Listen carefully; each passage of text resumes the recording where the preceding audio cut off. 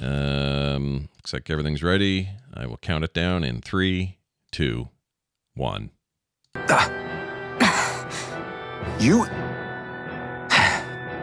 You're right. I don't get you. I've prepared a little taste of Minnesota called lutefisk.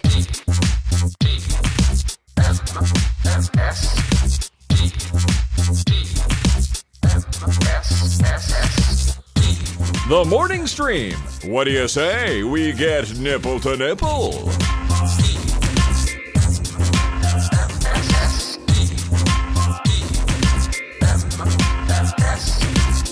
Greetings, everybody, and welcome to TMS. It's the morning stream for Thursday, March 21st, 2024. I'm Scott Johnson, and that is Brian Ibbett. It is, hello, yellow. Woo!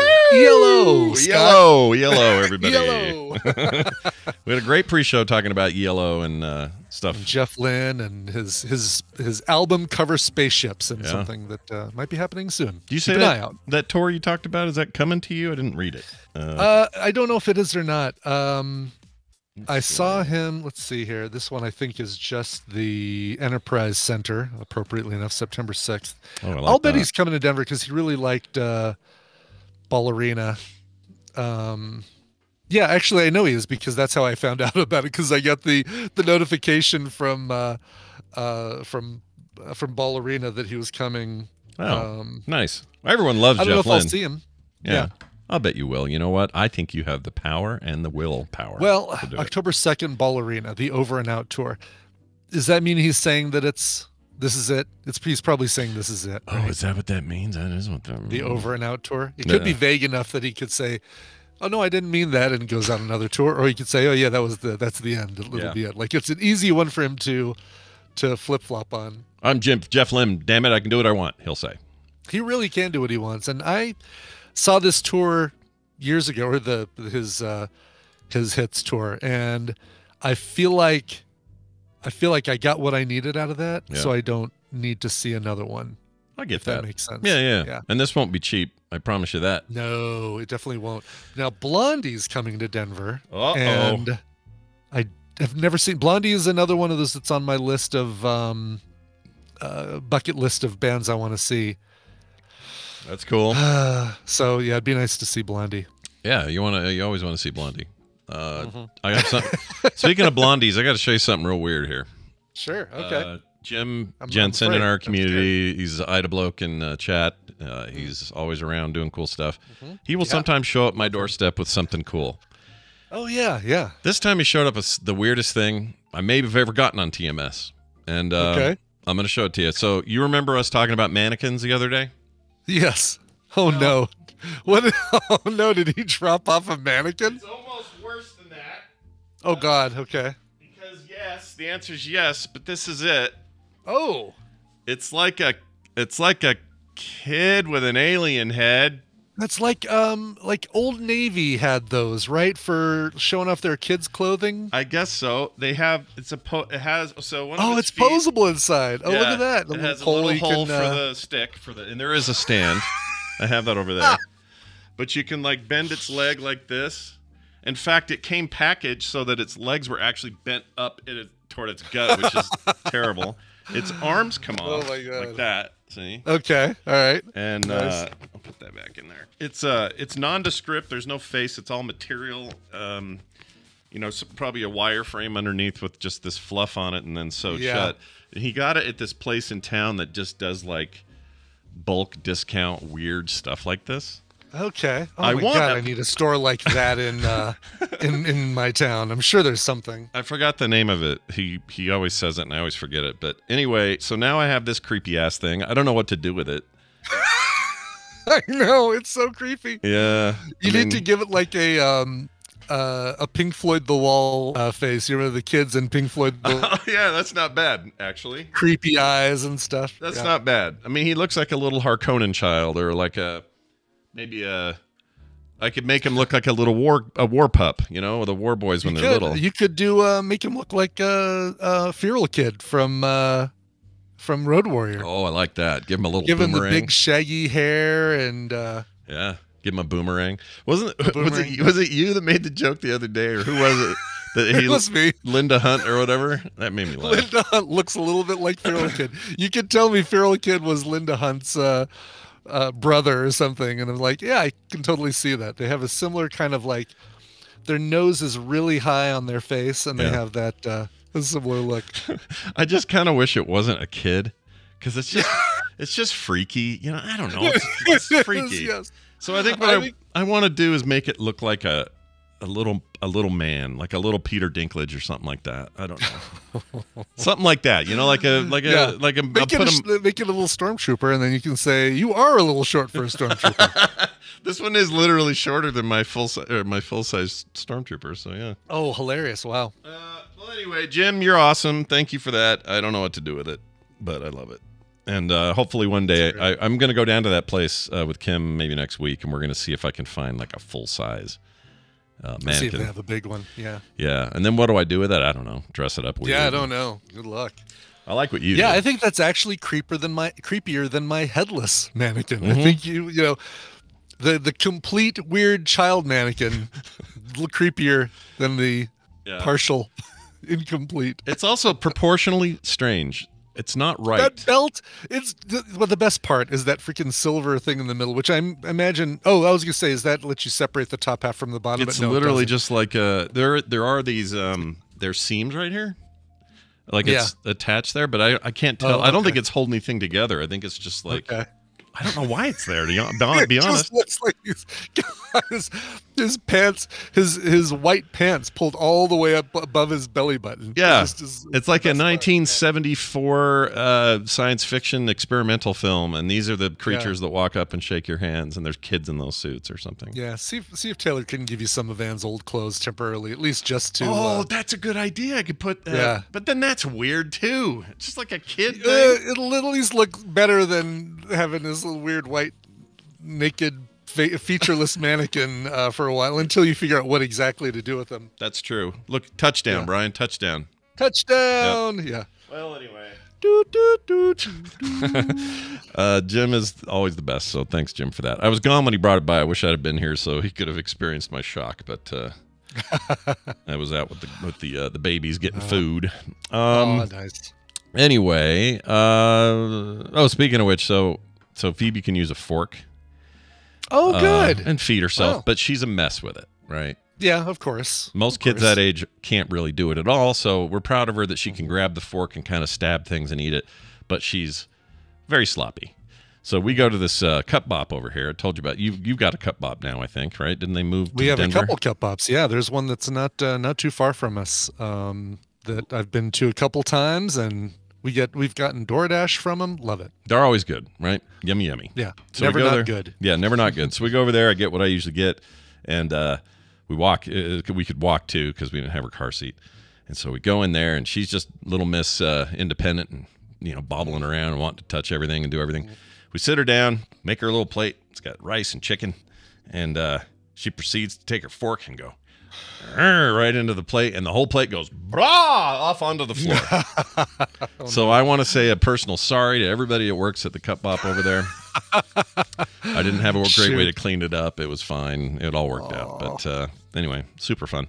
Hey, Brian, we got an email from Dan Chapman. Somebody we hear from. Yes, we did. We hear from this guy once in a while. He's a component engineer and knows his shit.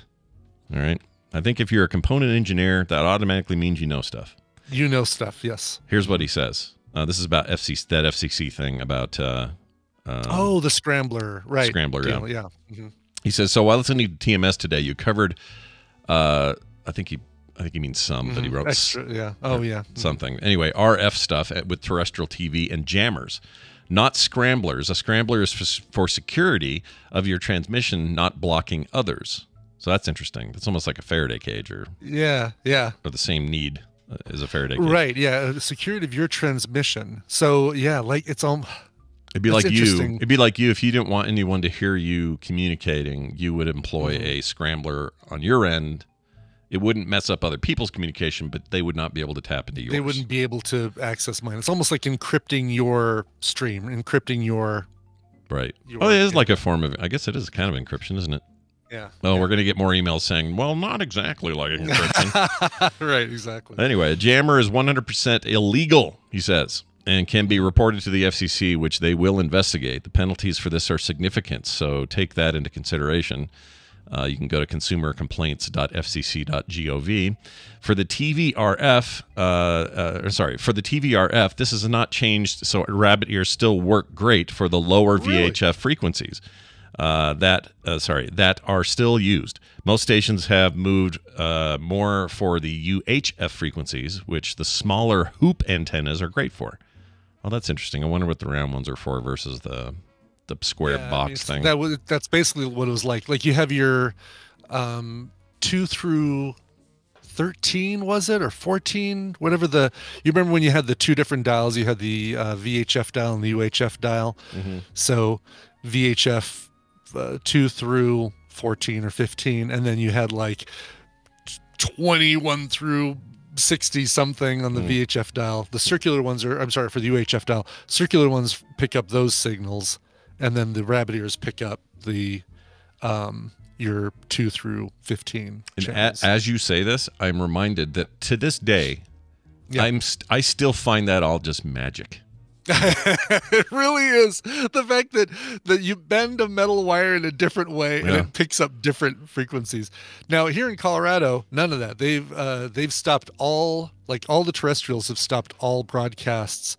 There was a whole big thing about this says, now if you're still getting TV through rabbit ears, that's going to end. And that was 2015 maybe. It's been a while. Oh really? I didn't know that. Is that a thing that they're doing everywhere soon, or is that I didn't know that was a thing? Yeah. So it must be a state thing. It might be a state thing, but yeah, all the news stations were talking about it for months beforehand, saying, now make sure you go get one of these. And if they showed the little flat panel thing that plugs into your coax, that it's still free. You'll still pick up the over-the-air networks and it'll be HD and blah, blah, blah. But maybe we did that too. It's starting to ring a bell. Maybe we did something similar. There was a warning that, hey, if you're using this, you're going to want to upgrade because HD signals are now going to come over this, and you can still get it, but your old rabbit ears may not work, kind of thing, or whatever it was. Exactly. Yeah. So I don't know if it was nationwide, but it definitely was in Colorado, and definitely had a big stink. There was a big stink over it. No one likes a big stink. Nobody likes a big stink. So.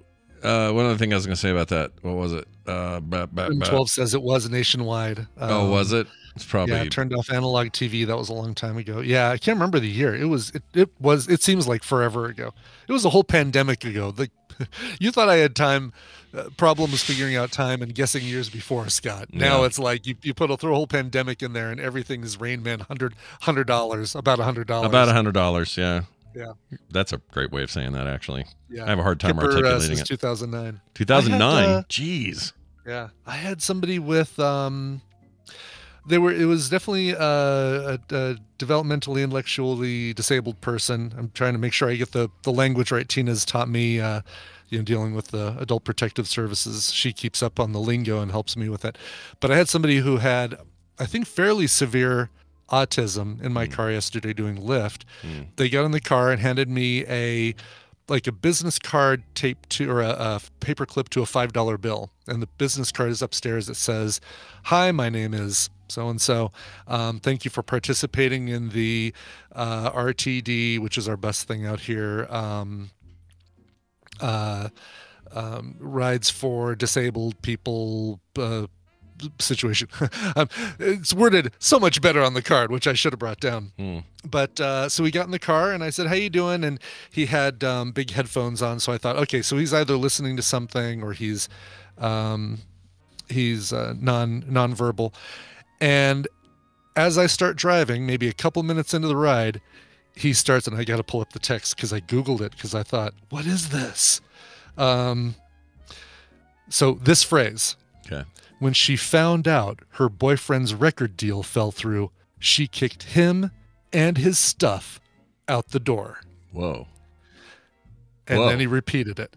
When she found out her boyfriend's record deal fell through, she kicked him and his stuff out the door. What? And for the next 37 minutes, Scott, from one end of town to the other. Wow. I never got any more of that story except, well, there'll be bits and pieces like, and his boa constrictor crawled into the vents, and most furnaces have operate on a such and such, and Without knowing it, the house was filling with gas. It's like a whole, that's what I'm thinking, like an audiobook, that he was listening to an audiobook, and it was, oh, maybe what he was listening to coping right then. Mechanism or something. Yeah. Okay, I could see that, but that's what I was curious about. So if you Googled that, did you find the reference to what it might be? I looked to say, oh man, what book did this come from, or what story or whatever, and nothing came up for it, unfortunately. But yeah, it was interesting. There were points that he'd get, that he'd say it, but it was getting like more agitated. When there was traffic, it seemed he would get more agitated. I would get a little more agitated, but I wouldn't show it. Sure. And then at one point we go, we're on Broadway, and we go by a street, and there's a police car that's about to turn, and he goes, "A police car," and then he turns around. Oh, good, they're not following us. And then he goes back to repeating the phrase over and over again. Well, I'm also glad I wasn't following you, for the record. Well, I mean, Yeah. I drive very, I'm a very follow the rulesy kind of driver, Scott. Yeah, back to Rain Man, you're a very good driver. Exactly. Yeah. But anyway, yeah, I don't know that mentioning that reminded me of that, but it was interesting. That is interesting. Yeah. Yeah. Well, I don't want boa constrictors in the air vents, and I don't want any of that. Also drove a guy yesterday that just got out of jail. He's getting his life back on track. He's living in a sober house. God, really nice guy. And this is a guy that, really covered with tattoos and that sort of thing. And where I just came up with a very intimidating vibe, and Sure. might be somebody that my heckles would go up if I was walking towards. And we talked again. It was a long ride. It was another 25-minute ride, and we talked the whole time. Absolutely don't judge a book by its cover. This guy was the nicest guy in the world, and really had some crap that he went through in his life, a lot of which he causes and admits he caused. Sure. Or caused, and he's finally getting his life on track. It's really wild. It's yeah, it's funny. Some people you're forced in exactly. You're forced in a situation in a car with somebody that you would never in a million years talk to otherwise. And it's just, he had a fascinating story. Wow, that's cool. I had some good lifting then yesterday as well. Yeah, it was good lifting. Good lifting, Had everybody. some good lifting. Yeah, some real good lifting. A little sore from all that lifting. He does go on to say, lastly, most smart TVs these days have live TV pause, so you can add a USB memory stick to the television. It will kind of like mini DVR That's things. Interesting. I didn't know. So I didn't know that. That's crazy. I didn't know that either. So the bigger the USB stick you put in there, the more memory, the longer you can pause things for, probably. Yeah, I had no idea. And if that's the case, that explains. I always thought those USB ports were just for like firmware updates, or I didn't know what they were for. Sounds like they've got like an actual use that's interesting. I could use that, I think. Huh. For sure. Anyway, there's that. That's cool. Thank you, Dan Chapman. Thanks, Dan Chapman. You're the chappiest of all men. Let's move on to this one. I got a text about weird schedules. Sure. And this is for TMS. It says, this is from Hunter in Canada, who because we celebrate all our Canadians, we'll do this. Canada! Here's what he says. For TMS, hi, ski and board, listening to episode 2614. I'm a snowcat operator. Cool. Snowcat. That's cool, man. That's the big things that they were riding snow. They make snow. Oh, they just drive around in it. They're like little. Yeah, like the ones in the whatever the ones in The Shining were, kind of. Right. Yeah, like a little bulldozery kind of thing that operates on snow. Yeah, a more new version would be like that one that Liam Neeson drives in Snowbound. No, what was that called? We liked it, you and I. Yeah. Snow. No, something snow. I can't remember. Huh. It's good though. Whatever that one is, seek it out. Whatever it is, it's good. It's one of his Taken likes that I freaking liked a lot. Yes, and they're Taken likes. Well put. That's all he makes now, and it's fine. I actually don't. This is not a pejorative. Yeah. I'm into him. They're good. No, there was Taken on a train. There was Taken in the snow. Yep, I like that. I love that. Taken likes. That plane one was real good. Cold Pursuit. That's it. Icor. Thank you. Cold Pursuit. Thank you. It's quite good. Anyway, works on a snowcat there in Canada, and I eat lunch at 2 a.m. My shift is at midnight. 10 a.m. grooming the skies. Sorry, ski. Grooming the ski runs with at the Sun Peaks Resort in British Columbia. My partner works at day shift. but lives in the UK, so it actually works out so we can chat while working. P.S. Social life is manageable because I work 8 days on and 6 days off. Plenty of time to press drinks. Après. Après? That's French for after. So après ski is like after skiing, have a drink. Got it. So Hunter, I think it's French for after, but but if you're in like Canada after, and your girlfriend or wife or whoever your partner's in UK, do you guys take you fly to each other? I assume. Yeah, I don't know. With the 6 days off, that probably makes it pretty easy. But still seems long hard. Distance relationships, yeah. Seems hard to me. And then you're always got jet lag because you're changing your schedule just for 6 days. I don't know how this works. Yeah. Amy confirms. Oui, après means after. Thank you. Thank you, Amy. Thank you, anyone who knows French, because I don't. Yep. All right, there's that. We also got in Colorado with all the skiers. Well, you got to know this too. Après ski is after skiing. Yeah, I'll learn that. I'll know that now. Now you know it. Yeah, never heard of that before. Here's one from Mark. It's an email about other ways to sleep at night. Brian uses an app. I listen to some lately. It's some Dune things. Not that weird sound, but I like this. Like, there's this one where it's just meditative, like desert music. I listen to that. It's really good. Nice. Anyway, brown noise, whatever. He says, "Hey, Emperor and Heretic." Oh, we're on theme here. Yeah. Okay. On the subject of listening to podcasts, he's going to use up your 2 mentions. I know. Be careful. I know. We got to be careful here. On the subject of listening to podcasts to fall asleep to, don't feel bad because someone falls asleep to Film Sack. Listening to lighthearted group of friends chatting about your favorite subject helps to not think about the stress of today or tomorrow, he says. Well, I agree with that. Cool. Yeah. So here's a tip. If brown noise doesn't do it for you anymore, I suppose it could wear off. I myself fall asleep to Luton, who posts 1+ hour-long Warhammer 40K lore videos on YouTube. Never played Warhammer 40K, but damn do I love the lore. Love the content, Mark. So that's just listening to the Horus Heresy happened in the year 40,022 when the God Emperor zip zap. Like that's what that is. Just saying the phrase 1 hour long Warhammer 40K lore videos, I'm already tired. Like hearing just those 8 words together makes me fall asleep. We found Brian's nap word. So. Yeah. 40K Warhammer lore video. Like Warhammer lore videos. Boom. That's all I needed to hear. Done. And I love Warhammer, so I would probably enjoy this, but I'd never thought to listen to it to sleep. So I think World of Warcraft lore videos videos would do the same thing for me. Yeah. I got hooked on this new game called what is it? Shoot. Boar something. Boar. Not the boar worms. Boar game Steam. I cannot remember the last part of it. Boar something. Boar blasters.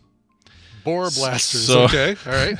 This thing just came out. It's I'll put up a little Steam page for the chat. It's this like you work with a bunch of dwarves and you're in a helicopter subterranean vehicle and you take this thing down into the deep dark dirt of like an asteroid, and your goal is to get as many gems as you can while you're in there. You got a bunch of upgrades as you go, and you collect these gems, and then you take to the surface, and you use the money from those gems to upgrade your stuff. So that might be more damaging weapons or longer time under there or whatever it is. Yeah. It can take more damage, that sort of thing. And then you find treasure, you find all this stuff. There's quests to do.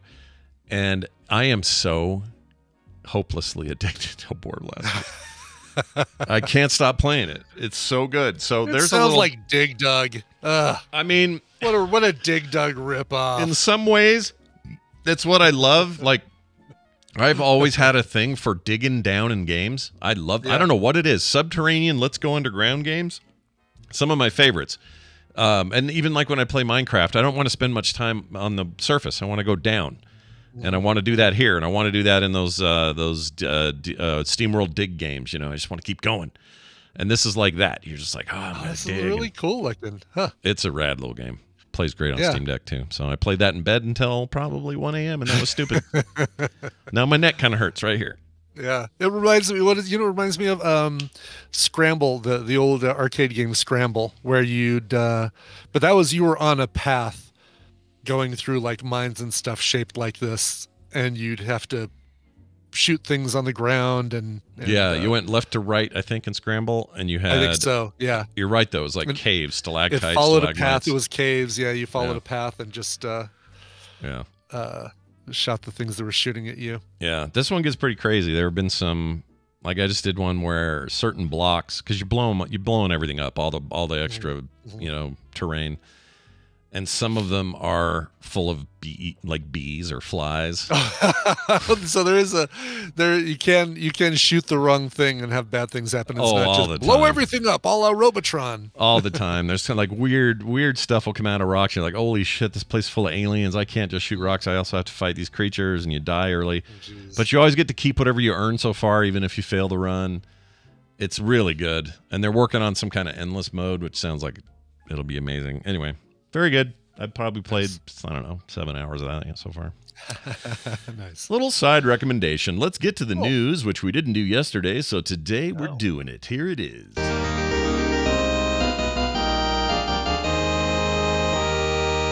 Time for the news, brought to you by. We're brought to you by Coverville today at noon Mountain Time, twitch.tv/Coverville. Tributes, a couple tributes this time around. One for Steve Harley and Cockney Rebel. One hit wonder, at least here in the U.S., known for a song called Make Me Smile, Come Up and See Me. But they've also done a couple covers themselves, so we'll have a little short set paying tribute to Steve Harley. The big part, the bulk of the show, will be celebrating the life and music of Carl Wallinger. He was a member of the Waterboys for a little while, but you best know Carl from his music as part of World Party. Things like put the message in the box, put the box into a car, all that. I know that and Is It Like Today? And A Ship of Fools. She's the One, the theme song to the movie. Was the movie called She's the One? No, the movie was Beautiful Girls, right? With I can't think of it. a bunch of people No, from that time, I think. She's the one. That's a different song. Yeah, a different one. Anyway, that's all of that coming up at noon today, twitch.tv/Coverville. Believe me, if you don't think you're familiar with Carl Wallinger's music and World Party, I guarantee if you were alive in the 90s and listened to radio, regular alternative radio or pop or whatever, you would absolutely hear you've heard a lot of World Party's music. Well, I definitely existed in that decade, so I will check it out. Today at noon, everybody. Coverville, Coverville on Twitch, twitch.tv. Coverville on Twitch. Here is a story about a Lincoln woman, not Mary Todd Lincoln, but a lady in Lincoln. A woman from Lincoln, Nebraska. Okay, good. Whew. Yep. It says here's the headline. Lincoln woman exploits pump glitch to get over $27,000 in free gas. She hacked the gas station. I kind of want to know what this hack is because I could use the savings. Jeez, no kidding. Let's see. Gas station in Lincoln. I assume this is Nebraska. It looks like it, yeah. Has fixed a glitch, a gas station in Lincoln has fixed a glitch that allowed people to pump thousands of gallons of fuel for free. Dawn Thompson, age 45, aren't they always, is charged with one count of theft by unlawfully taking 5 grand plus, although up top it said 27,000, so I don't know why. Yeah, just the law starts at 5 grand, so whatever, if you steal anything over 5 grand, this is the unlawful taking of $5,000 or plus of merchandise or whatever. Really? Because I'd stop at 4,999. Right. It's almost like you're doing the gas pump thing, like you're pull the little trigger just to get to the right number. Okay, done. Yep. That was such a fun game back when you were in high school and you could only afford $5 in gas or whatever. You only have $2 in your pocket. Exactly. I love that because you didn't prepay back then. So you'd be just like zip, zip, zip, zip, zip. And if you went over, it was the worst. Yeah, right. But if you hit it, you were like, yeah! And your friends were like, woo! And it was an amazing, stupid thing to get excited There's about. a whole generation of kids who've never experienced that and don't know what it's like. Yeah. What do you guys do now? Like if you're, let's say you're 16. You're just using your parents' card or something and paying them back, aren't you? You're not even... Yeah, probably. Or the parents or I mean, it's a big assumption. I think that there are kids who having to pay their own gas, for sure. You get their car and it's like... I've only got $5 until the next paycheck, but they probably got a credit card, and so they're just racking up credit card debt. Yeah. I mean, my kids, when they were teenagers, I think Venmo had just started to sort of be a thing. Mm-hmm. And so anytime, pretty sure we did it that way. I think we gave Carter or Taylor a card, and then she'd fill up gas and then Venmo us the amount. I think that's what we did. Mm-hmm. And that makes sense, and I would probably do that today if I had kids driving age. That's a good way to do it. Yeah. Yeah. And it wasn't just analog, George. Back in the day, we had digital, but it was still this thing where if you had $2 in your pocket, like Brian said, or if you had 75 cents and it's all you could afford, you just need to get to school. Right, exactly. Yeah, you pull that finger. You'd go. Click, click, yeah. This is this amazing mini game. You know what? I'm having all kinds of nostalgia about that. I love that. I think you need to develop a Steam game that is gas pumping or something like that. Gas pump simulator. Well, that's the other thing I've been playing is this Lightyear. No, Lightyear Frontier. It's on Game Pass as well as Steam in early access. But basically, it's you land on a planet, you're there alone, and you're in a mech, and you establish a farmstead, and you farm in a mech, Brian. You're wearing a mech. That's cool. Yep. And you're out looking for awesome. stone, and you're cutting down trees and all this, and there's nothing to kill. It's a very chill farming simulator, but you do it in a freaking mech, and it's amazing. I'm so in love with it so far. Anyway. Wow. Enough about games. Tune into Core tonight, 5 p.m. Mountain Time, and you'll hear all about it. Anyway, she's charged for this, and police said she used the exploit to pump free gas for more than 6 months. She probably thought she was forever going to get away with this. I wonder how she figured it out, because obviously it wasn't giving it to everybody. So, yeah, well, she figured out that if she entered in a certain code on the keypad or something, or this place is called a pump and pantry. By the way, I love that. Great pump name. And pantry. Yeah, you need food. We got still better than come and go. Yep, about to be Maverick though. They're going to change it. Yep. I heard from John Pryor down there at Doghouse Systems. He heard about our discussion regarding what was the name of the place that everybody wants to go, and you have one in Denver now? Buc-ee's. Buc-ee's. Yeah. He's like, dude, you gotta go to Buc-ee's. I'll fly you to Texas. He's like so excited to have me see a Buc-ee's, and they showed me all the swag he got from Buc-ee's. He's got pictures of his first visit to a Buc-ee's. Like apparently it's a real thing. Like they're really that's awesome. Big on it down there. It's not just like a passing. The guy who the guy like just called me Crash. Is that him? Because I think oh no, not him. There was somebody who sent me photos. This is just John at Doghouse. This is just the owner of Doghouse. So nope, not Runfish. Golly, I can't figure out who it is. Yeah, well, I wonder if I know him as something else, because he had pictures with himself and the big statue, the Buc-ee's statue in the front of the place. That's what I'm wondering. I'd have to ask him. I don't know. I don't think so, yeah. But that'd be great. The CEO of Doghouse taking pictures and sending them secretly to Brian. Yeah, that'd be great. Well, anyway, let's see. The manager got word from the pump and pantry. Sorry. That there's something been going on. They were participating in this fuel scam. They did some further investigation. Police learned that the fuel pumps received a software update in November of 2022. The update managed orders and reward cards, and it was made at the request of the customers and staff. Unbeknownst to the company, however, the update was exploitable, allowed anyone to swipe a rewards card twice to enter the pump into a demo mode. From there, the user could pump gas for free. So it's like a test. That's a bad test mode. I feel like the software developers are as much to blame for this as this woman is, because make your getting into demo mode require a lot more than just, oh, did my card go in? I'm going to do it again. Now I'm in demo mode, right? It feels lame. like I agree. That's bad design, dude. Yeah. Which they patched, but still, like when was that a good idea? That was never a good idea. The loss prevention manager discovered the particular card had been repeatedly used for free gas. By tracing the card's information, police were able to identify Thompson according to court records. Video surveillance showed her pumping fuel into her vehicle on multiple occasions. I would assume that's because she's driving and running out of gas, so she put I think that's why multiple occasions. Yeah, weird. Police think the fuel was stolen between November 13th of 2022 and June 1st of 2023. In those months, The rewards card was used 510 times. Well, that tells me she also used it for friends. Is my guess. Everybody she knew got free gas. Yep. Yeah. You got a lawnmower? Need some gas? Come with me. So 7 months. Let's see, June or I'm sorry, about 7.5 months, right? November 13th to June 1st. Yeah. The following year. It's a lot. How they're dumb for not noticing it before that. I agree. I completely agree. They're not paying attention at all. Yeah. I think you get lazy about how systems work at companies like that, and everything's going good. You know, it's not like they have IT specialists on site, so I think that sort of thing just happens. I think they'll learn their lesson. 6.5 months because none of June, so half of November, and all of December, January, February, March, April, and May. Yep.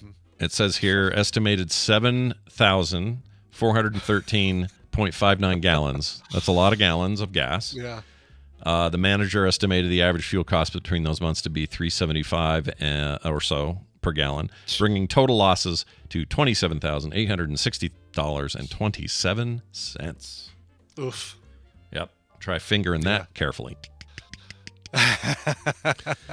That's a fun one. Let's try this one. Red panda. You know the red pandas? They're real cute. Yeah. We have them. We have them in the movie Turning Red. Oh, there you go. That's a good example. We have them here at our local zoo, but they don't come out very much, and they even have a sign that says red pandas are rare to see because they don't like to come out and look at people. They want to stay in their little place. Oh, I get you. Yeah, very introverted. Yeah, they're introverted animals. There's also something with temperatures. Certain times of year, you're never going to see them or something. But anyway, sure. A red panda was found in luggage at the Bangkok airport. Oh, Bangkok. Oh, no. What are you doing? Oh, there you go. 6 Indian nationals. I used to say dot not feather, but I don't do that anymore. Okay. Didn't you just kind of do it by saying you don't do it? Kind of. But I'm telling you people at home, I don't say that anymore. Okay. I don't say dot not feather anymore. 6 Indian nationals have been arrested at Bangkok's International Airport for attempting to smuggle a red panda and dozens of other animals out of the country. Boy, they hid the headline there. Yeah, no kidding. And dozens of other animals. Wow. Snakes, parrots. In a giant ark. Yep. Snakes, parrots, monitor lizards. Those are big lizards. I have a 17-inch monitor lizard. It's really nice. Yeah, but you have to degauss it. That's not fun. Yeah. Can't keep any magnets near the 17-inch monitor lizard. Yeah, never do that. You get permanent distortion. It'll wreck the color. I'd really like to get a curved monitor lizard, but they're expensive, dude. Very expensive. Yeah, they are. Yeah. But get an OLED 260 hertz monitor lizard. 4K monitor lizard. Yeah. Anyway, these are among 87 animals seized at the, I'm not going to say this right, Suvarnabhumi. How would you say that airport, Brian? That's a challenge. I have to find it. 87 is second line or second. Oh, there paragraph. It is right there. All right, so Suvarnabhumi. I think you got it. That's a big one. That's a hard That is one. a big one. That's a lot. That's a put that on a triple word score and win the game. They were allegedly discovered in the suspects' checked luggage as they tried to fly to Mumbai.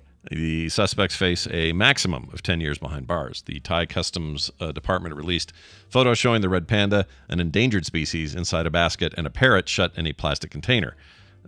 Snakes were coiled together in cloth bags. Oh, my God. Rude. Jeez. Rude. Yeah. Thailand is a major transit hub for wildlife smugglers. The animals are usually sold in China or Vietnam, sometimes India. It has become a wildly growing market in India. People are buying these animals like crazy. Don't put your parrots in Tupperware. That's right. Not cool. Not cool. Do they burp when you open the lid a little bit? It goes burp. It just says burp. All I want to burp. All I want to kill you as soon as I get out. Birds to this day, birds that can talk and mimic, freak me the F out. They freak me out. They do. I know you see a lot of those videos and send them to me, or used to anyway. It's been a while, but dude, listen to this minor bird. I know. Or a crow that goes, hello. Hola. Hola. It's like, stop it. You're not supposed to talk.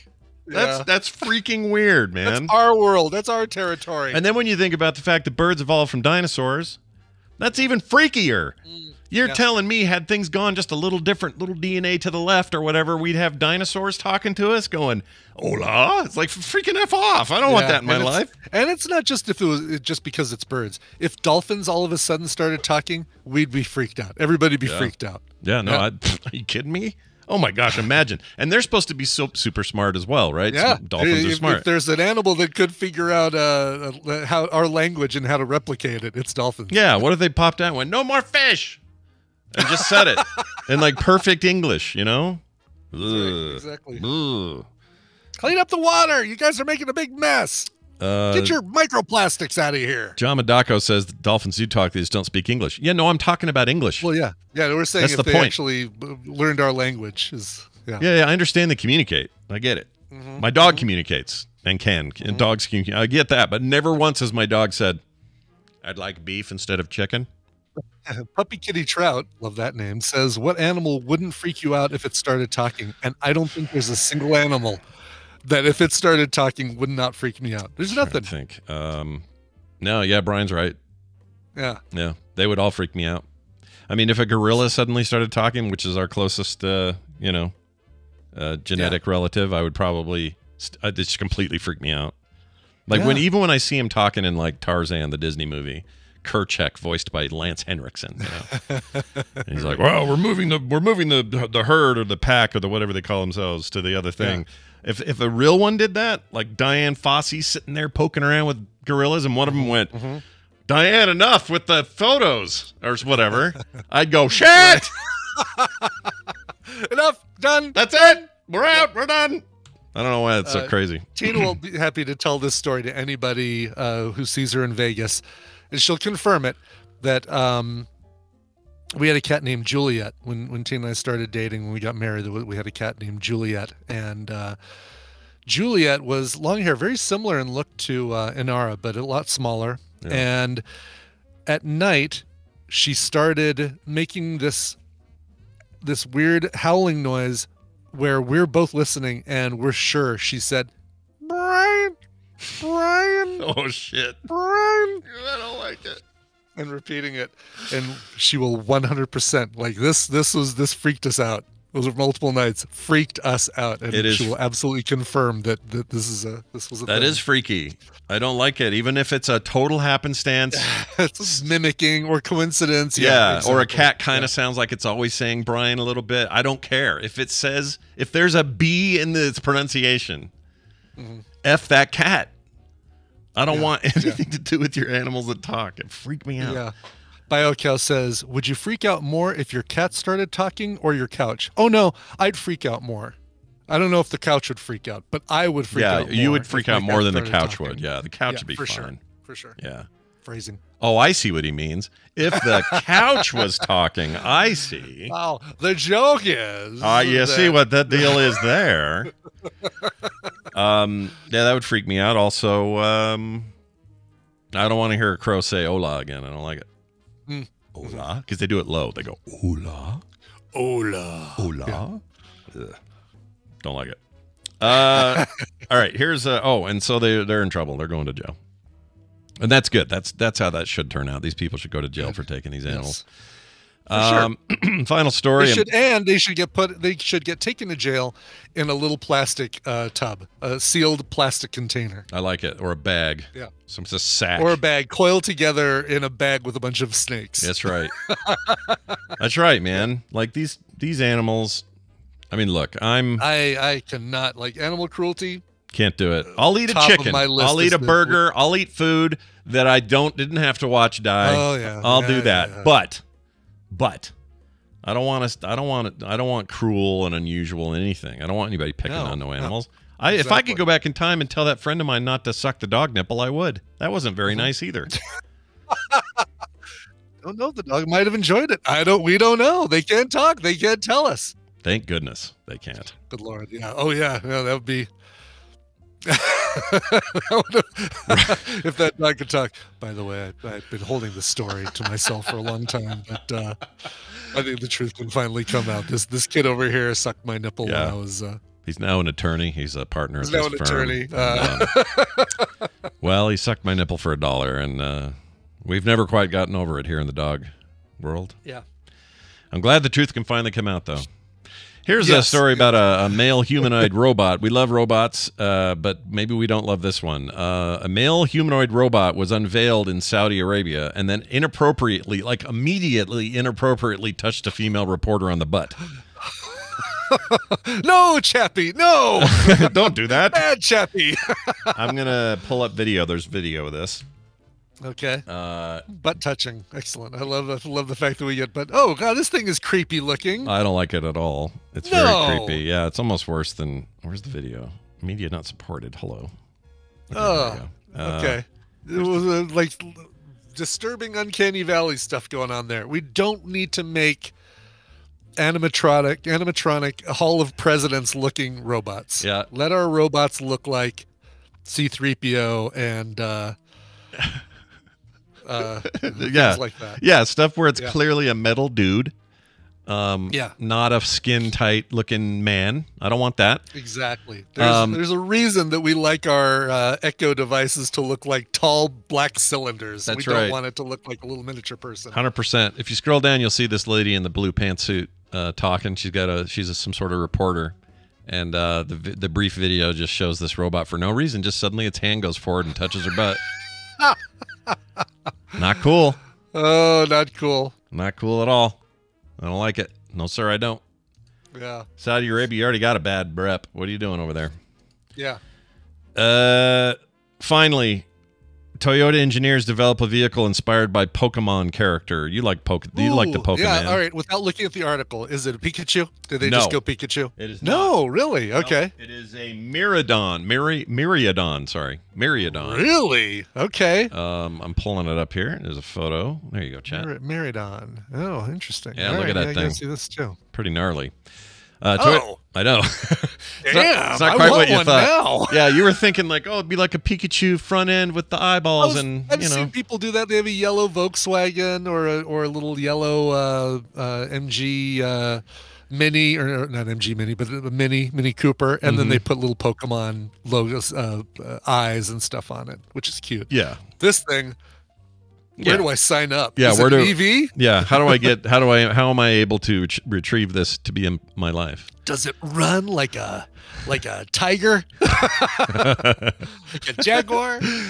I want it. I do too. It says Toyota engineers developed a vehicle inspired by the Pokemon character. Toyota has developed this vehicle. The character, let's see, from the series, blah, blah, blah. The vehicle will be on display in the Tokyo Midtown Hibiya complex. Hibiya? I don't know. Sure. For 3 days from Friday, visitors will be allowed to ride it to feel as if they are in a Pokemon universe. Oh. Mm-hmm. Toyota Engineering Society, a group of Toyota engineers and employees, launched the Myriadon vehicle project based on a survey of about 8,000 elementary school kids. Oh, kids. Oh, because the kids want it, you know? Well, yeah, they picked it. Good choice, kids. Yeah, good Thanks job. for not picking Slowbro or Snorlax or something. Good point. Let's see. That's a four-leg mode and a two-wheel drive mode. It can travel at a speed of about 3 kilometers per hour. It's not very fast. It will be on public display in the drive mode. At a media event on Thursday. It's slowly walked in the four-legged mode, so people could see it walk around. I don't know. I think that kind of stuff's kind of cool. Oh, for you sure. know, yeah. just it's well not it's not practical, but no. You know, not gonna... what is? Yeah. At the end of the day, what's really practical? What is? Oh man, they got philosophical all of a sudden. I know. I feel like we owe somebody an apology or something for how philosophical. Somebody's gonna need therapy. Good thing. Yeah. Brian, let's do a song because we got Wendi coming up and we got to prepare, and the only way to do it is to play a song. So do that for sure. This is one of those things where I look at the headline and think one thing until I start reading the copy of the PR release and find out something completely different. PR company The Syndicate sent me this one. French Cassettes have a third album coming out. At first I thought it was a French band named Cassettes, but no, they are a Bay Area band called French Cassettes. Their third album is coming out. It's called Benzene. It comes out June 7th via Tender Loving Empire. This is the new single, the first single from the album. Here are French Cassettes. We'll be right I back. Didn't say the name of the song. White Noise. Oh, White Noise. Is the name of the Yeah. song. White Noise. White Noise, French Cassettes. In the middle of it, there's a scream, a random scream. Oh, good. Thanks for the warning, actually. That's great. No problem. All right, everybody. Here it is. We'll be back in a minute with Wendi. Stay tuned. If you try to sell me a flower while I'm eating my chicken parm, you better cover your balls. Never thought I'd say this, but I like the cut of your jib.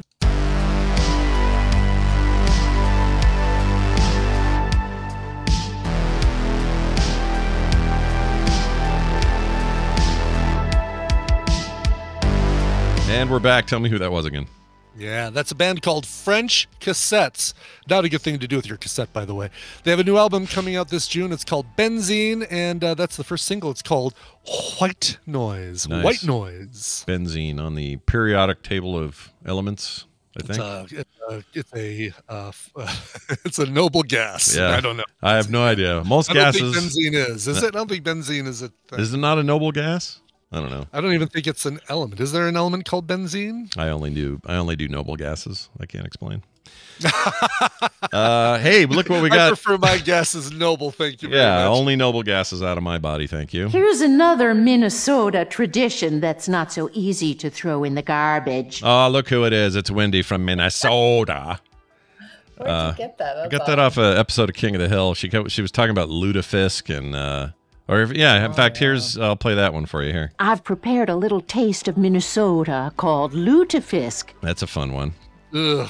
That's supposedly that's some famous actress, but I don't know who it is. I can't tell you who that was. Somebody cool though. P.S. If you ever come to the Minneapolis airport, there will be an announcement about your baggage, and do not leave it attended to. And it is the greatest announcement you'll ever hear. I want to hear it. What is it? What is it? Easily an 85-year-old man. It's like definitely an old guy voice and the thickest Minnesota accent. So how you always know it's Minnesota is they pronounce words with AG like flag and bag. They say big and flag. Okay, good. Yep. So you imagine Already this love it. announcement that uses the word big or bigage 80 times. Really? It is so amazing. So it's like make sure your big has been with you the whole time. Make sure you're big. And the guy is so old. It sounds like your grandpa telling you, like, don't leave your bags in the hall. It's so funny. Anyway, If someone asks you to carry some lutefisk in your bag, you don't know them. Don't let them. Yeah. Don't do it. That's great. I need to hear that. That's amazing. I love it. I feel like Fargo has really put the accent on the map. Would you guys agree? I agree. Sure. Oh yeah, yeah. To me, People it's like what Paul Hogan did for the Australian accent in the '80s. Just brought it to us. It really And did. we're like, Yeah. this is amazing. Yeah, totally. it's pretty good. It makes me crack up. And sometimes I think I'm being punked right now. Sometimes the way people are speaking, like this can't be real. Yeah. Have you guys watched that whole series? By the way, the Fargo series. You should. I have not. Oh, you should. I know he's not asking me because he knows I have. Yeah, I know. Brian You has. have. I have not. We haven't even watched one. I know we should. But, You really should. You really should. You've seen the movie though. started it. You've seen the movie, right? I know. You haven't seen the movie? You don't. Oh my gosh. Listen, guys, I've only seen the part where they put the wood chipper, the person in the wood chipper. That's the only thing I've seen. The Oh my person. gosh. This is it feels like how do we do this, Scott? How do we How do you intervene? Give me how an do we intervention. step in and like make her like watch with her the entirety of the Fargo movie and every series, every season? I mean, we've never done a Therapy Thursday on interventions. Maybe this is our chance, you know? Too, Yeah, I think you so. guys intervene that I haven't seen Fargo. Yeah, you're missing out. Best show on TV. All right. And one of the greatest films ever made. I'm going to now dive right into the Therapy Thursday. So it turns out my sister here, Wendi, who is an actual therapist, helps real people all the time with real problems, is here today to answer this question.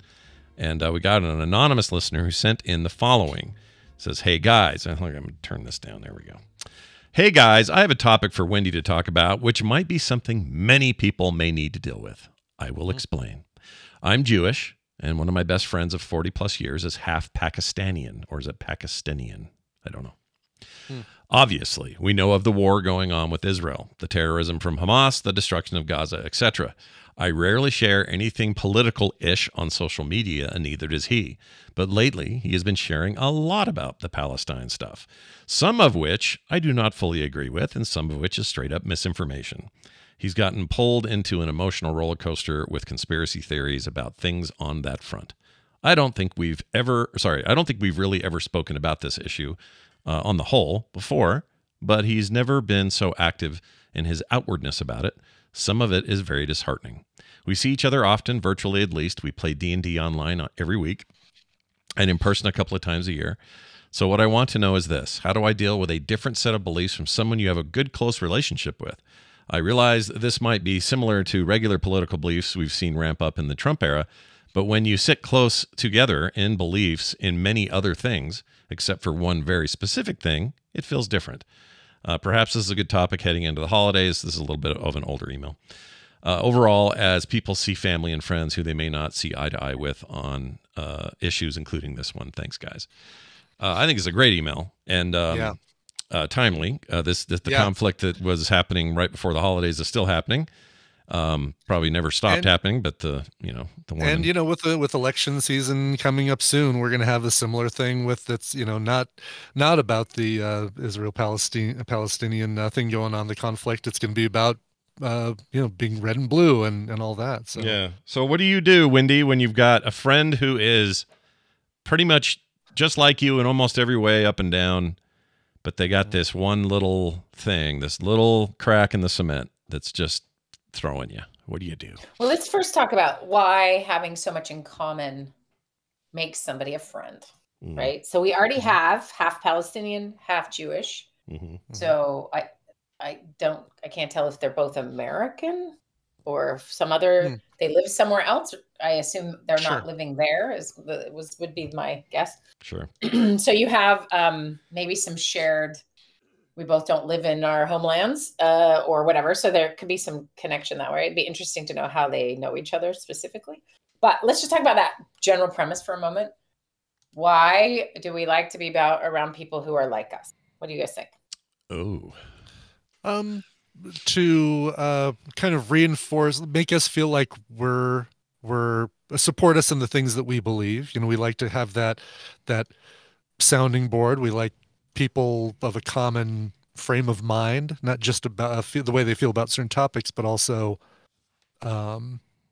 their level of anger or joy at those certain things. I assume it's very tribal, like you're in my camp. You and I are the same. Have my back. Yeah, or something like that. Does that sound right? So it's very bonding. So let's just talk. I just want to talk about the biochemical response to someone like me, because the truth is, when you're with someone who's really too much like you usually don't like each other. Have you ever noticed that?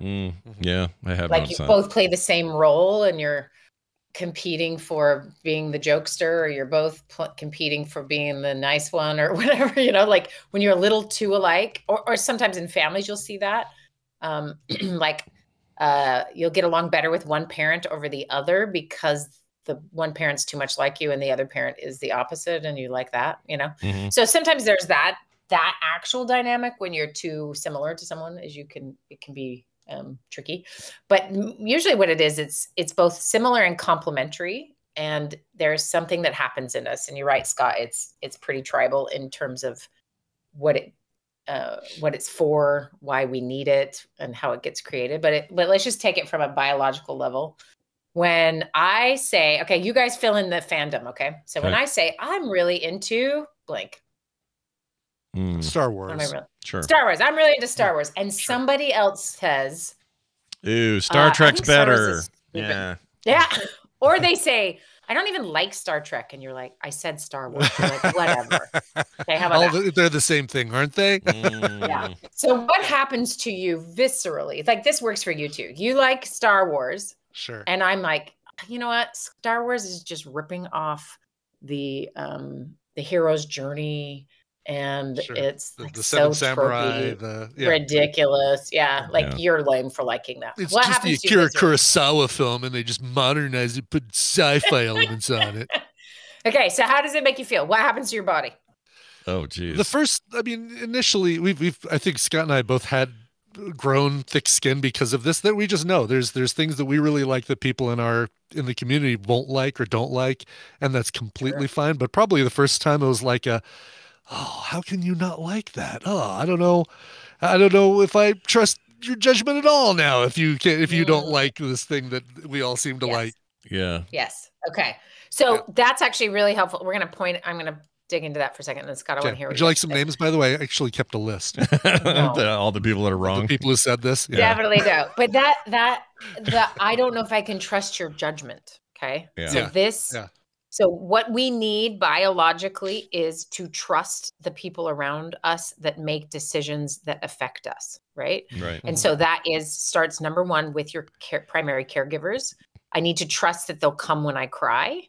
Mm-hmm. And I need to trust that I'm not going to die if they're holding me. They're not going to drop me. Like you begin to bond and are safe with those who can meet your needs. That's why when a young child is not getting those needs met, they will do a lot of things in order to get those needs met, which will not be their actual self. Right. Maybe cry more and louder, maybe not cry at all. Like a child will start to adjust to get those needs met versus a child who just gets those needs met. Well, you learn, oh, I'm safe. I'm loved. And then when there's breaches in those things, like someone makes a mistake, we need to repair, so you could just take it from that very early developmental biological requirement. And then we just keep living our lives. And then you find a friend who loves Star Wars with you. And it's a form of, I see you, I understand you. And I don't have to explain myself. I'm just getting a basic need met in terms of that I am safe with you. Yeah, right. So think about that, how deep that really is when somebody says, oh, I love anime too. And you're like, yeah. And then you can just start to talk about those things. It's a language you share. Mm-hmm. It's like meeting someone who you are related to, and it's a long lost cousin or something, because we speak the same language. We connect in the same way, which means from a tribal perspective, you're safe because you understand my language, right? If we think of why a stranger showing up in a village back in the day who looked different, talked different, ate different, spoke a different language, and behaved differently, they were a serious threat because we don't know what any of that means. Literally, we don't know what they're saying, right? Right. So when we can connect on these very, I'm using fandom because it's a great, like, lovely example before I get to the actual tribalism and historical stuff. But so we have this, you're automatically safe. So for whatever these two friends have had for 40 years together, it was safety, connection, bonding, clicking on certain things. I mean, they see each other physically a couple times a year. They're online playing together. So D&D sounds like a place where they just found their common language and connection, right? So it feels crappy to not have that, and you kind of distrust the thing, but then it feels really good to have it. So Scott, let me go back to you. What does it feel like to you when somebody thinks something you really love is stupid, or they don't get it, or like me not watching Fargo? How about that? How's that feel? Well, not quite as bad, or not quite as I don't have as much of a visceral reaction as if you said I hate Fargo. Like if you said that, right, I'd go, oh my gosh, why? You and I have a lot in common. I feel like we have similar tastes. I think you would probably enjoy it, and it would be what's the word? It'd be disconcerting that you are so far off on a thing that I would have had some presumption that we had in common. Yeah, you've got, exactly, because you feel like you've got everything else in common. Having this feels like, wait a minute, how can we like all of these other things and you don't like this one thing that I really like a lot? Yeah. Yes. And that is another really great point, which is, I don't know if I know you. So that we have a trust factor, and we have I thought I knew you, maybe I don't know you. And that again leads back to safety. When we think we know stuff, our brain does a lot of shortcuts just to save energy. And so if you like this, it's like when you meet someone who's like dressed a certain way, talks a certain way, and then you find out they don't match that. Maybe they look like a hippie, but they're like a mega, I love banks and corporate America. And you're like, what? And now welcome Stephen to the show. Whoa, sorry. That played randomly, and I did not tell it to. Sorry. Welcome Stephen to the show. He's not here. I promise he isn't here. Go ahead. Hey, Stephen. He's a hippie who loves banking. That's right. But just that idea of like, it doesn't match all the assumptions you make and put together because our brain has shortcut a person. This is stereotyping. This is why we profile. This is why we do, is our brains are like, make this quick. All right. They look that way. That's what they are. This is what they do. This is what they think. And so when we have someone who breaks those molds, we either delight in that because it pings enough of the things we like about them. Yeah.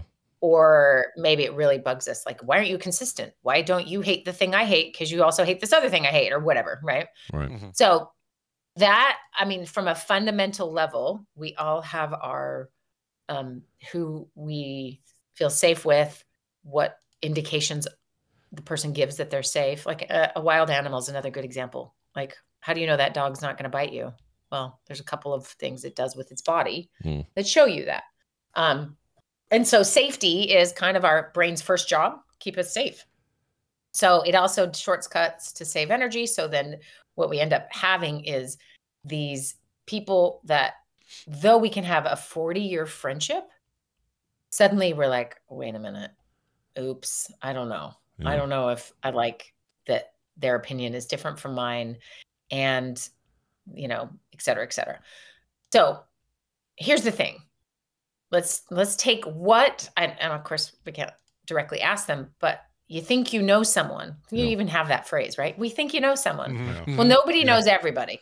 You don't know you don't know everything about everything everyone. About everybody. Yeah, right. Exactly, right. And so the fact that there's other ways someone might be thinking or changing, and this is a big one that I thought of when I was reading this email, of just how people change based on the influences around them. So, you know, I've got a bunch of good friends that I've known since we were 11, 14, and we are old now. And the way we have all changed, we like to joke, if we met today, we're not sure we'd be friends because we're really different. Yeah. And our spouses have had big influences on the directions we lean and the things we're into. And, you know, we change over time. So 40 years is a really long time for someone to change. And not all the change is going to be played out in a D&D game, right? You get to see, like, if your coworker at work, you think you know them, but guess what? Let's go over to their house at midnight. Maybe it's a different person, you know? So there's those factors all playing out here. Now we throw in this massive international event that is terrible and so divided, has been divided for so long. Anyone new to this game, and I'm not even speaking about someone who's Jewish and someone who's Palestinian, like they are clearly have way more skin in the game than the vast majority of people who deeply care about this. Right. Everyone's jumping in with their opinions, with their thoughts, with the news that is they are partaking of and the news they are ignoring, right? Or they are assuming is conspiracy, or they are assuming is false, or vice versa, right? So it is almost unknowable in some ways what is actually happening, but everyone believes they know what's happening. I think that's one of the trickiest things, is that we're all so informed in certain ways, and then it's really hard to tell how we're not informed, and we really believe that we got it right. And so I hear this and I think, if we got an email from the other guy, we might be hearing the exact same thing, which is like, my Jewish friend is unwilling to see what's happening, right? Yeah. Et cetera, et cetera. So you could just flip the script, flip the names. This is probably going to be true of any family where there are two people involved and there's discord, or take a divorce. You take a relationship ending, and just the things people say to themselves in order to manage all of that deep pain, and the things they start to do and how they behave. I mean, it's really tricky. And so this is a big, big, big one. And then your friendship of 40 years is now interacting with this massive thing. Now, I would be really interested, like, how did they interact about this before, right? So before October, what was their conversations about Palestinian situation and Israeli politics, and like, how were they interacting about it before? Because that may be a clue to why this is happening. Or maybe it was just, we never talked about it, and that was our friendship is based on D&D and hanging out on the beach once a summer or something, you know? Mhm. Hard to know. It's interesting So- because you have to think that prior to this escalation in that conflict, I mean, that history is littered with these escalations in that conflict, so it's not like this is anything new. But prior to this, it's a lot of historical data, right? Or a lot of sort of, it's happening, it's tense, but we're not really thinking about it because we're busy over here playing D&D or whatever. And then suddenly there's this moment of whoa, and you can't help but notice, right? You have to pay attention again. And then suddenly one of you is getting information maybe from very specific sources and somebody else is getting it from another source, and they conflict. And now kind of out of nowhere, there's this divide that must be really hard for them, you know, or hard for this person because it wasn't there before, as best you knew. Maybe it was always there. It was all just ready to spring into action, but you know, it took a terrorist attack and a very heavy response to do it. I don't know. It's weird. And everyone is an expert, and this is really difficult. I was getting my hair done, and my hairdresser, who I love deeply, is not educated in any sort of a form of international diplomacy. Says to me, "What do you think about this?" I'm like, "What do you think about what?" First of all, neither of us have any ideas, right?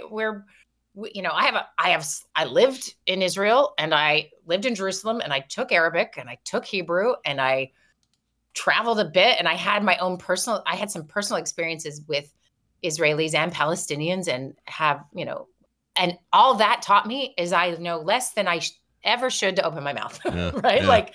Yeah. And she has zero. She just sees what she's being presented, and I think that's another point. Social media or whatever. Yeah, right. And that's another big point. Who knows what everyone's seeing? And unless someone has curated all their feeds to get both sides, to get deep dives into the experiences, and then they're following, they're studying the politics of everything, and the level you would have to be at to really have any kind of expertise here it's wild, right? But we all feel like we're experts because we watched a thing that moved us or that was believable, because I'm already inclined to think these are the bad guys, or I'm already inclined to think these guys are the victims. And so the biases will continue to just move you in the direction you're already headed, usually, right? Yeah. It takes a lot usually for someone to switch completely, but often it requires them to be emotionally moved.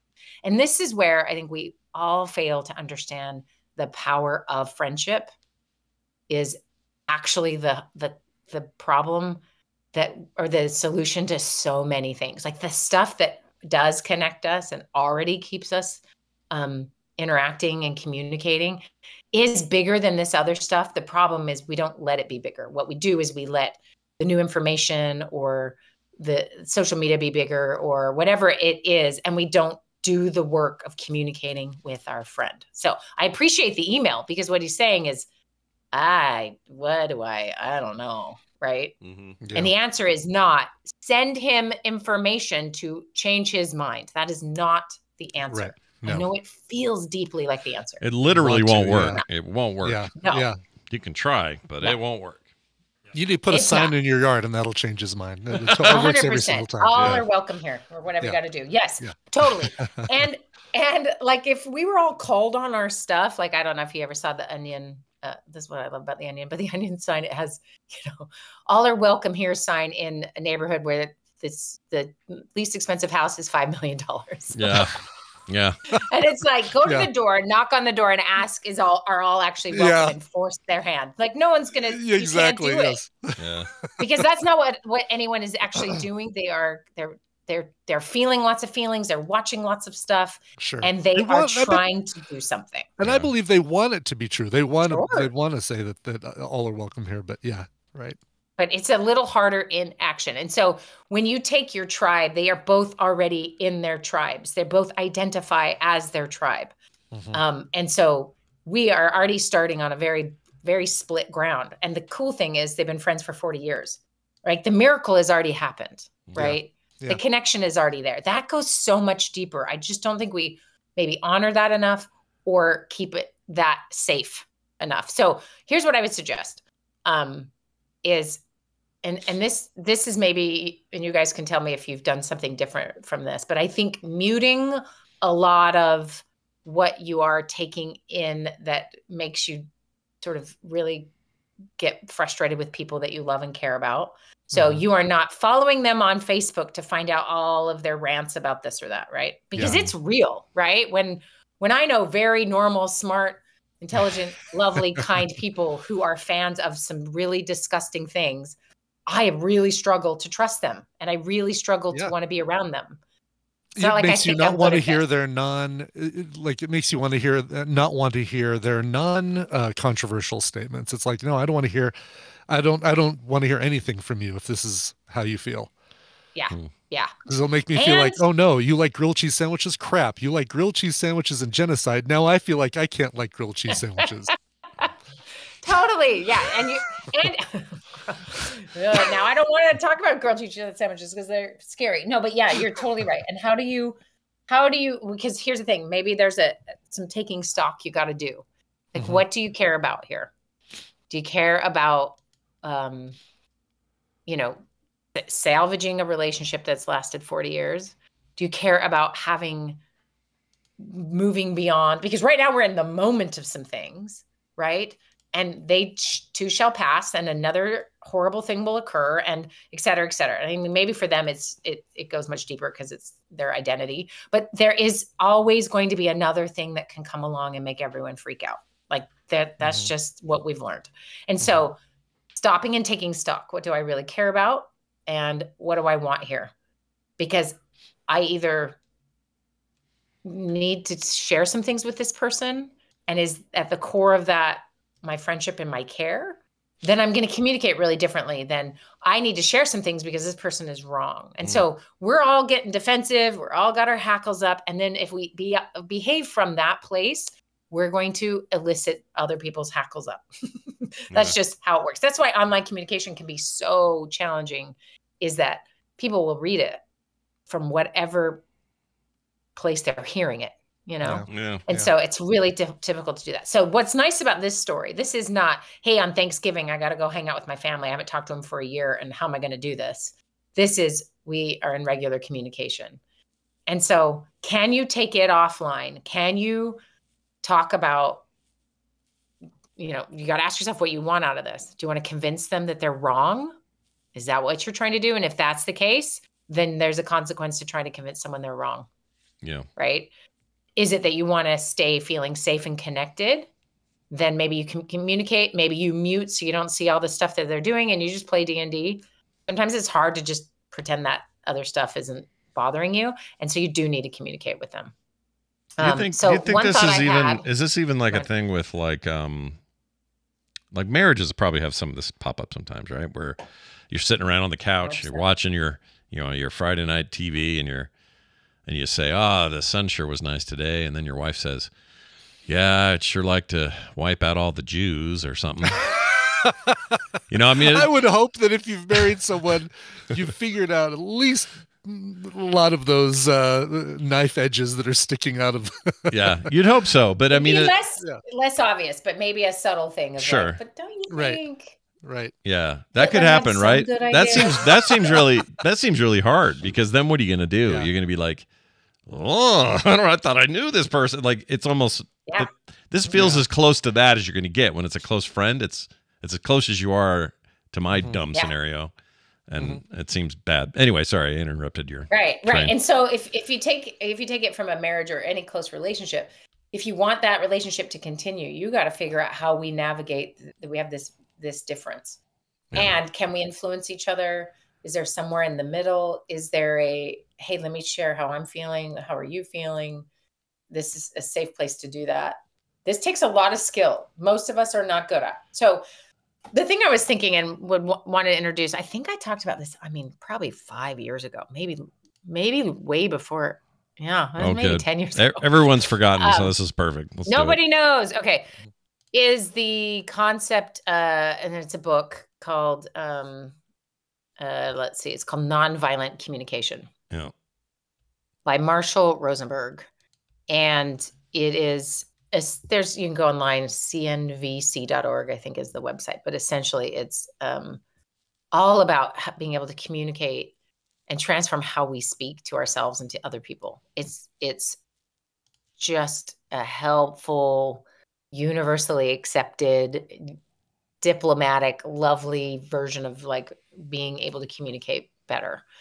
And they've tried these initiatives all over the world. Like I just looked up, you can go to China, Morocco, or Taiwan in the next, this coming year. And there's trainings and there's certified trainings and certification. Like they've made a whole thing out of it. And it really starts from this core of communicating so that you are both heard and you are hearing and seeing the other person. It's impressive. So it's the thing I found that I'm like, at the most minimum, just read the book. How about that? Let's just start with nonviolent communication. Marshall Rosenberg, his life's work's pretty impressive. Let's start there because it is so tricky. And so because I think most of us go into a conversation like we would any conversation that's sort of just like, hey, I'm feeling this, or that's stupid, or, it's whatever the feeling we're having, we're coming in with that energy. And this is something we know from marriage counseling. How you start the conversation is 99% of the time how that conversation will end. Right. So think about that for a minute. If I come in angry and defensive, it's going to end angry and defensive. It's never going to like get peaceful and like, good point. You're right. And no one has ever run out of hope that they're magically going to get someone to agree with them. I don't know where we get our ever present, like, I'll convince them with this clip I found on YouTube. Like, it's pretty wild as humans that we believe we're going to convince someone else with, because that thing moved us. That thing made sense to us. And, if you sent an article to someone just like, hey, we were discussing this, what do you think of this? And they're like, yeah, that source is liberal, so I'm not going to read it. And you're like, okay. And then they're like, well, here's my source. And then they sent you something super conservative and you're like, yeah, but that's Breitbart. I'm not reading that, And so where do we have the common language? We don't have a common article that then we both read and go, well, good points on both sides. Let's discuss, Yeah. And so it's a skill and it is a different way of addressing things. And maybe your family talks in these ways and you got a lot of practice as a kid and you're good at it. Maybe you're a professional diplomat, but most of us are not. Most of us need to develop this skill. And so I look at this story and I just think, okay, 40 years of friendship is 100% worth. And it feels like a little microcosm of like, if you guys can do it, maybe there's hope, right? Like, is that worth saving?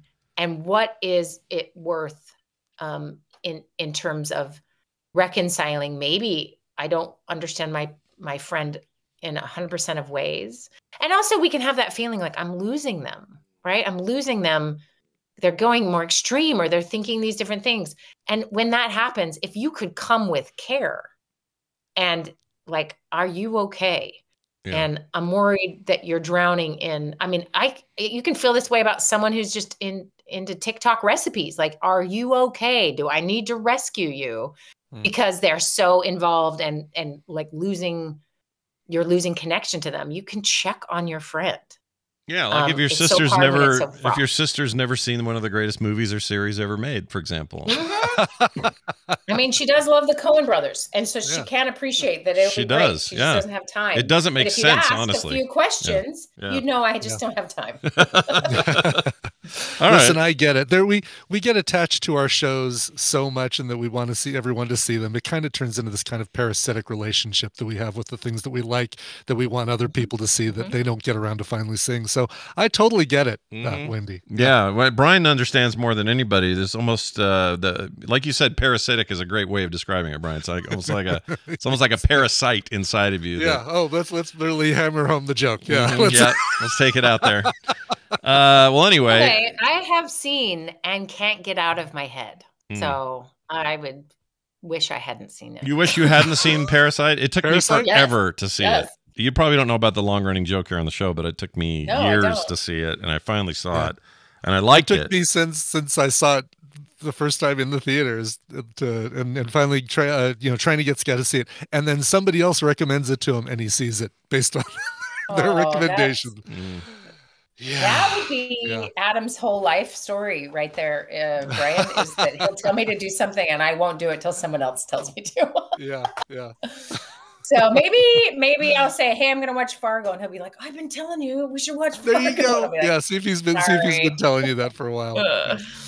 Yes. Okay. Well, it's just final thoughts for the emailer of just like, I would really want to encourage them to consider the cost benefit of what's going on and to recognize like your own internal stuff. And that's what nonviolent communication really is often about, is figuring out your own stuff here. And so recognizing your own stuff, looking in the mirror first can be hard. And, because of course we want what we want and we're sometimes being reactive for various reasons. And there is very good reason as a Jewish person to be nervous, 100%. And so recognizing some of that fear, or recognizing your own stuff, and then really being clear about that you care about this person and what you want to do here, and thinking this through, because we are tempted. All of us are tempted to be right. Yeah. Especially if you grew up in homes where being right was the way to protect you, or your safest route. Like, who did this? And you're like, well, I don't know who did that. And I mean, that happens in families. That happens growing up. That happens with teachers or whatever, right? So maybe checking in with like, why do I need to be right? Or is there something else going on? And sometimes it might just feel like a friend moving away and distance between you. And can you talk about that? Maybe it's just showing up in these other ways. And so there could be so many variations on this. So I just really want to encourage them to look inward, figure out what's maybe going on for them, and to acknowledge with some compassion that this is hard. And it's hard for both of you. It's hard for everyone involved. Even my dang hairdresser doesn't know what to do. Like and where the world's so small because of the internet, and yet it's just so complex. So like, you also have the other thing this always rings true to me is that you may have this common thing that you're both feel like is making the world smaller, and it's all, everyone has a voice about it and whatever, but you just realize you have very little control over it. You never really do. And so understanding that is really, you have tons of control over is your friendship. That's it. Like you have that's it. 50% control over that thing. And that's the gift, right? And so focusing on that. And then all of us need more skills. We really do. Like if I said to everyone listening, write on a piece of paper, on a real piece of paper, the last thing you posted on the internet that you probably shouldn't have. Let's see. That you had no business or right to have an opinion about. Most people are like, I have a right to my opinion about everything. Yeah. Right. But like truly, like that you maybe just wrote too fast, or you regret. I mean, that's kind of the point. You regret writing it. And then ask yourself like, well, why do I regret it? And if we just follow through, do you guys have something you could share? You don't have to share the thing, but what do you regret about doing the thing? August 8th, 2014, I said, I think we were all a little too hard on Hudson Hawk. Wow. That must haunt you every day. That hasn't aged well. Yeah. Yeah. Really. I do tend to avoid, I don't know. I tend to avoid putting stuff like that out there because I feel like there's always going to be somebody who knows a lot more about it than I do. And, right. And it's kind of like the, better to keep your mouth shut and not prove you're an idiot than to open your mouth and not leave any doubt or something like that. Whatever the phrase is, I know I've got I'm really messing up the phrase, but whatever that is. Yeah. Yeah. Yeah. I can't think of Brian, you're so mature. Maybe you're not a good example, but often I'm a bad example because I'm so mature. Yes. Totally. We're writing on someone's Facebook wall, engaging in an argument that is not ours to be had, or, some version of just, I am riled up and I'm so mad that this thing is happening. 99% of the time you're mad because it's contradicting a thing you already believe, and, or it's someone being stupid and you think you can tell them, and or it threatens some sense of sanity or security. So I've been having this discussion with some friends about how are you managing news as the election is coming, and it's fascinating the varying responses. And some are just like, my head's totally in the sand. I am only watching DIY tutorials on fixing my bathroom floor. And then others, others are really digging in, and every last thing they're, absorbing. But I think most people are pretty burned out on the doom scrolling behaviors. And then feeling guilty that they're not paying attention, or, is the whole world going to fall apart because I'm not doing my job? And I mean, everyone's struggling. Let's just say that. And it's tricky. I've had to stop watching Real Housewives of Mar-a-Lago just for that reason. It's horrendous. I can't watch it anymore. Oh my gosh, no. Anyway, so I would suggest to anyone, it's just, I don't know, take a minute, figure out, ask yourself, what am I doing this for? And really listen, what am I doing this for?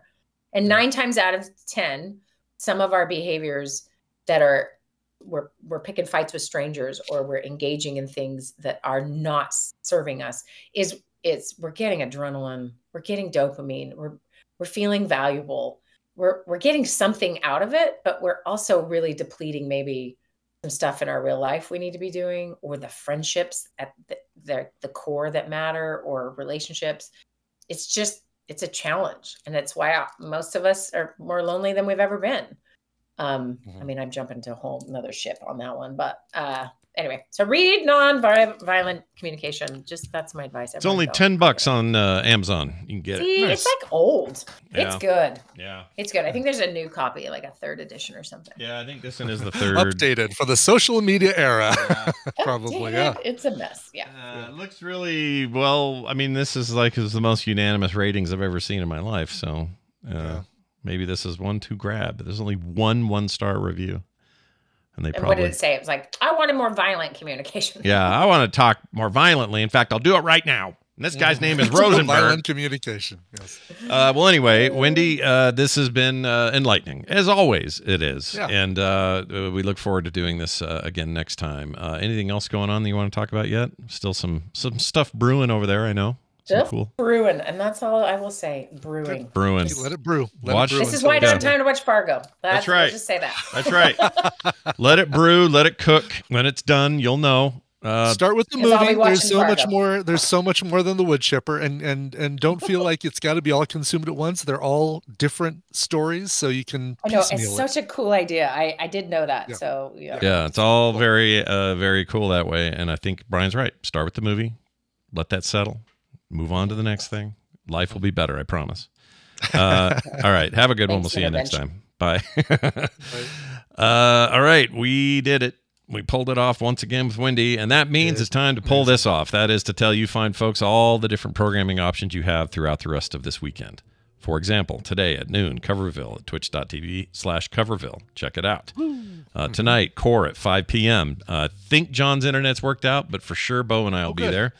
John's still sort of recovering from a move, and it's you know how that is, big old pain in the ass.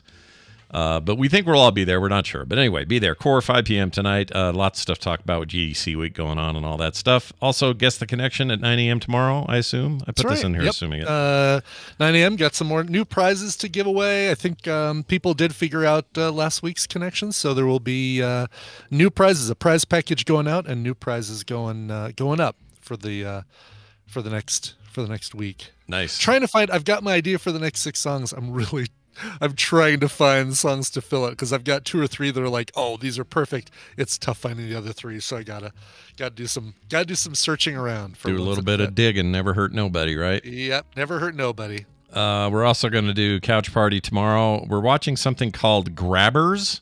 Grabbers, yes, in honor of St. Patrick's Day. That's right. A little Irish film, so that feels like it's too silly for Film Sack, I think, is the way we the way we heard about it. So yeah, that'll be tomorrow. 90 minutes long. Come watch it live with us if you are a patron of the show, and also we will post both video and audio after if you can't be there live. Anyway, that's the thing that we're doing. And also at 1:30, System Shock coverage for Play Retro with me and Brian Dunaway. Do check that out. And of course, Film Sack this weekend is happening with Cowboys and Aliens. Woo! Woo! Fun stuff.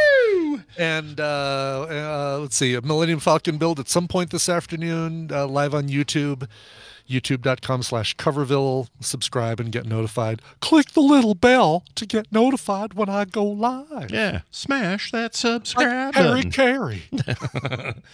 Listen, I'm going to be throwing Millennium Falcon pieces like a can of creamed corn. My favorite thing he ever did on SNL. For sure. That's it for the show. We're done. If you want to find any links to everything else, we're over there at frogpants.com/TMS. We'll now leave you with a song. Brian, take it away. Sweet. Yes, I've got a song going out to John. Hi, all. This is John from Oregon. TMS, Coverville, and core patron. Third-time texter, first-time requester. I'm turning 55 on March 12th. Yep, I'm still catching up 9 days ago. And would like to request a song. I'd love to hear a cover of The Replacements, unless that cover is metal, skiffle, or God forbid postmodern jukebox. Ooh. I'm going to pretend, well, let me get my book out. Nonviolent communication. Okay. All right. Okay. I'm past it. Thank you, Wendy. Good timing for that segment. I'd also like to know where Love the Show, though, came from. I've been listening since around 2015 and, seriously, wanted to know. Did another nice meme. job there. Yeah. It's an old email, right? It was an ancient email that we got? No, it was. Oh, right. Love the Show, though, was an email. Yeah. That's right. I can see why you like it. Came from the one of our video challenges. Yeah. Yeah, somebody sent an email and they closed it with Love the Show, though, which is like the most backhanded compliment because there was nothing before that implied they didn't love the show. Mm-mm. But just the fact that they signed off with that was enough for us to go, oh, well, why wouldn't they love the show? Yeah, and it really, really stuck. So it was hard to get rid of, and now we just accept it as the most common meme we have around here. So that's right. Yeah, exactly. It's good stuff. It's good stuff. Let's get to your request, John, from Oregon. This is Katie Goodman and Greta Morgan from an album called Take It, It's Yours. Love it. This is a cover of the song by The Replacements, Bastards of Young. And guess what? It's not metal. It's not skiffle. And it's not postmodern jukebox. Whoa. Enjoy it. Bastards of Young. All right. That'll do it for us. We'll see you guys on Monday. Bye. Get more at frogpants.com. Oh, I don't have a thing queued up. How about... Honk. Ah! Oh, that's a good one. Let's do that. There we go. Why not? You know? Why not indeed? Perfect. Why not? Why not?